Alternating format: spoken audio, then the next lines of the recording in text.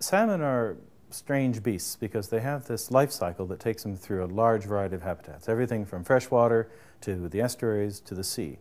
That means that anything that we do that could be harmful in any of those habitats can potentially have a real knock-on effect on these fish. Managing it with uncertainty, I think a good example is last year. Fraser sockeye, we had a forecast of about 10 million fish that were going to return to the Fraser River system.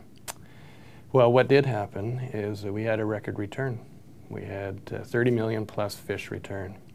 Did we anticipate that? No. Don't just rely on a forecast. You have in-season tools that go out and collect information. So it's been adaptive to changing circumstances.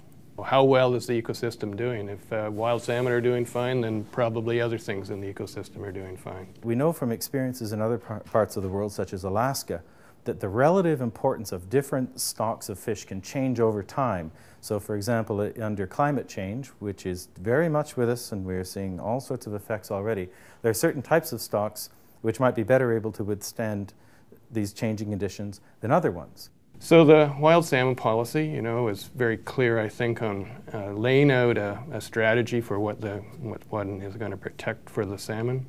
It lays out how you would measure that, and it also lays out how you would plan for it.